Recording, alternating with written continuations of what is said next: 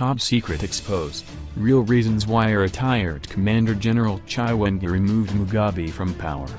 Vice President and retired Zimbabwe Defence Forces, ZDF, Chief General Constantino Chiwenga's appointment as Defense Minister brings full circle a sinister scheme by the military to push out former President Robert Mugabe for selfish reasons, opposition parties have said.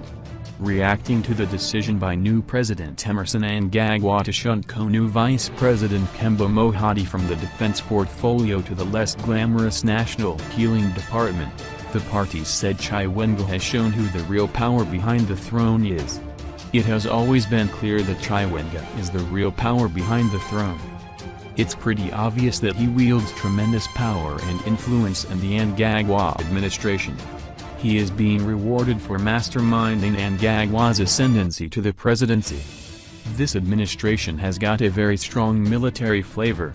This is the reason why Chiwenga has been given responsibility over the defense ministry. Real power actually lies with the military. They are the power brokers, said opposition MDCT spokesman Albert Gudu. Guraon Chihwe of the Welshman Cube-led MDC spokesperson said Chiwenga's amassing of the most powerful portfolios leaves people with no doubt that Mugabe's removal was no accident. This will leave many tongues wagging and doubting Thomas's in jubilation because his, Chiwenga's, appointment to the vice presidency is good enough to answer those who thought that the military intervened to save the country.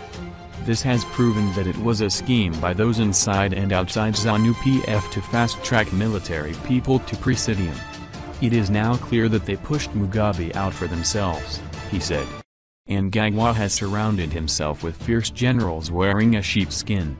Gift Nyandoro of the National People's Party, NPP, said Chiwenga's appointment represents a classic reward to him by Mnangagwa for masterminding the coup which facilitated the new president's rise to power.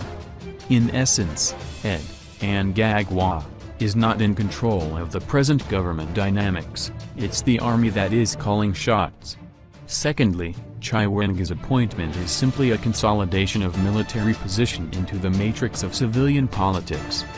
The fact as things stand out is that Zimbabwe is now under military rule with Mnangagwa as the face conveniently placed as president for purposes of sanitizing a coup governance product, Nyandoro said. The NPP spokesperson added that Mohadi was not a suitable candidate to drive national healing and reconciliation.